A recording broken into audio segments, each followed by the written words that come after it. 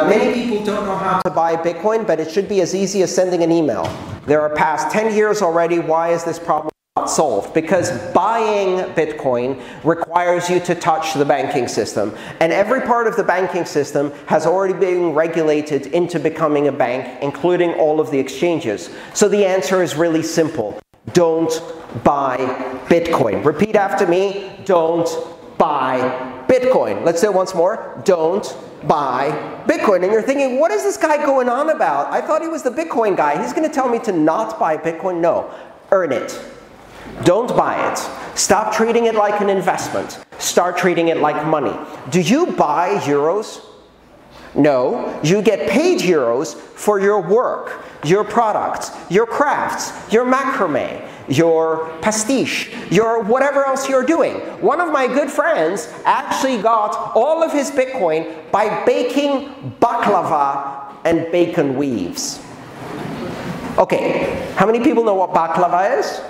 Very good. Now, what happens when you sell baklava for 5 Bitcoin a slice in 2011? You retire in 2016. That's what happens. My friend also sold bacon weaves. You know what a bacon weave is? It's how you manage to get a heart attack by the age of 15. So what it is you take bacon and you weave it one over the other, and you make a square mat made exclusively of bacon woven together, and then you put it in the oven, and it crisps up and turns into basically a plate made of bacon that you can put other things on top of. But why would you? You can just eat the plate, and it's delicious.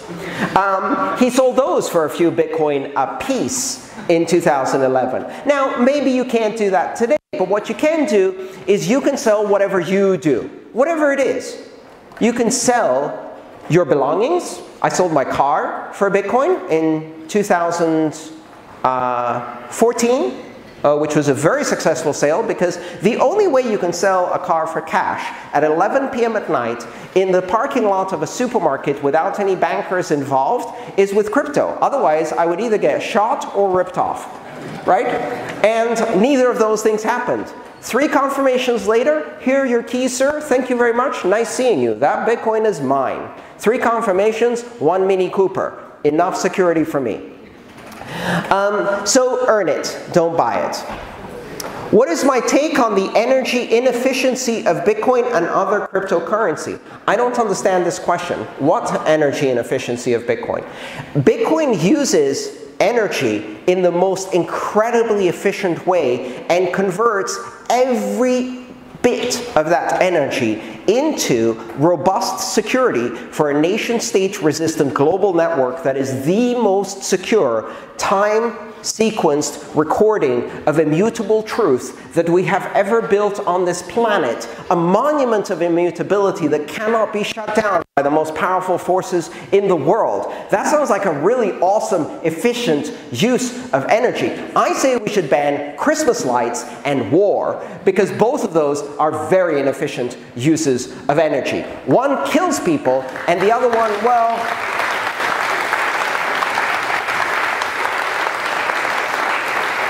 so I'm not going to ban Christmas. I take that back. Apparently some people like it, so let's not ban Christmas. But how about we stop war, right? And what's the best way to stop war? Well, how about you take control of money away from governments that fund war exclusively by inflating the debt away generation after generation, and as a result, since they've been able to go off the gold standard, have increased their warlike activities through debt by several orders of magnitude. How about taking away that power by, I don't know, building a global monument of immutability on the most efficient use of energy and a secure mechanism through proof of work? Let's do it that way. Which tools would help the Bitcoin ecosystem the most? The boring stuff. Wallets and decentralized exchanges that allow people to use multiple different currencies and trade with each other through cash. Systems that have no controllers, systems that are open source, easy to use securely and intuitively by people who are not trained in computer science.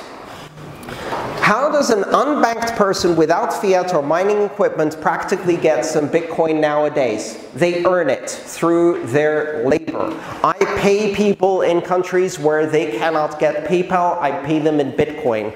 And you would think, what are they going to do with the Bitcoin when they get it in their country? Do not worry. The demand is so high. This is the experience of someone who's unbanked. From the first experiment I did, paying a contractor in the Philippines, in Manila in the Philippines, Western Union charged more than 15% to transmit money to the Philippines. PayPal charged a minimum of about $5 plus another percentage point plus an exchange rate spread to send money to the Philippines. When I'm paying someone to do video editing or audio editing or something like that, they're making $150 a week, maybe even $150 a month, which to us isn't a lot of money. To them is a middle-class salary. It's actually very respectable. Now, if PayPal takes 10% of that, that's more than the government taxes them. Why? Why should they pay a tax to Western banking greed? They don't have to. So here's how it works. I send them Bitcoin. They go there and they say, well, I don't know how I'm going to turn this into the money I actually need, which is Filipino pesos. So they go online and they start searching for buy Bitcoin in the Philippines. And they discover that a lot of people are looking for that too. And they find ads and applications like localbitcoins.com. And they meet someone in a coffee shop. And at first they think this is a giant scam and that they're going to get ripped off. But then they meet someone in a Starbucks and they give them $150 worth of Bitcoin and they get pesos. And they walk away and they look at the pesos and they're real pesos and they go, huh, it worked. And then as they're going home, they do the math in their head and they realize that the Bitcoin price in the Philippines is 20% higher than the Bitcoin price in America, which means they just made 20% on the Bitcoin, which means that the transfer fee from America to the Philippines was not 5% like PayPal, it was minus 20%. And then they say, can I have all of my salary in Bitcoin, please? And I've made another friend. People earn Bitcoin.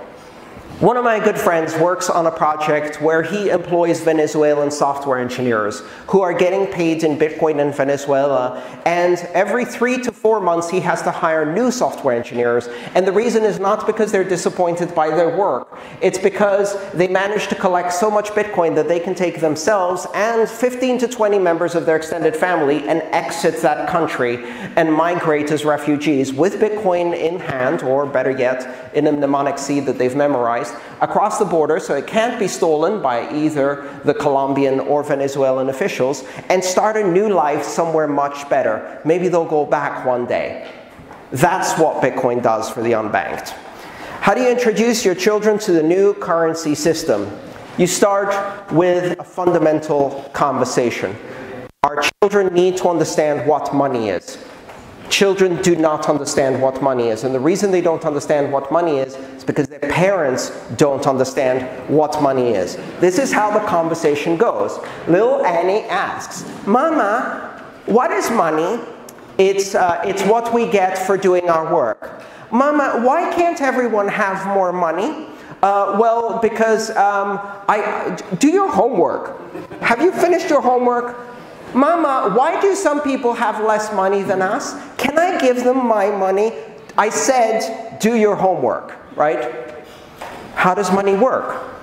The correct answer is, money is a system of bilateral obligations between floating exchange rate currencies that use special drawing rights at the International Monetary Fund and the framework built during Bretton Woods to enable a system of free trade through these exchange rates, which are then used to buy treasury bonds in each one of the countries to generate debt by the central government that is then redeemed through 10-year or 5-year bonds at an interest rate which is set by an independent body called the central bank, which meets every second Friday of the month to decide what the cost of money itself is in the same money that we're calculating that cost. This results in the phenomenon of inflation or deflation, which determines the velocity of money and liquidity within the economy, which determines whether you're down to have a job tomorrow or not.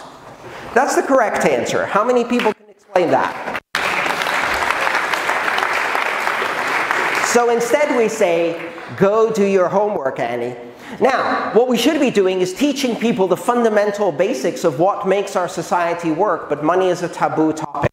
So I say, first, talk to your children.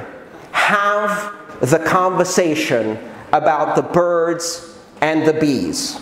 And then have the conversation about the private keys.